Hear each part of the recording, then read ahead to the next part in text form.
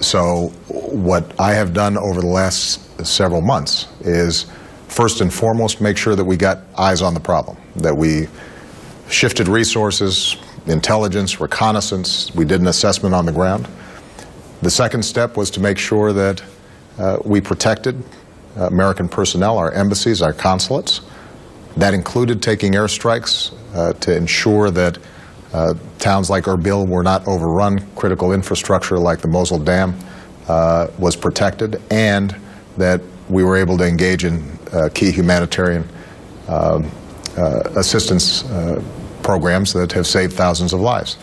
The next phase is now to start going on some offense. We have to get an Iraqi government in place, and I'm optimistic that next week we should be able to get that done.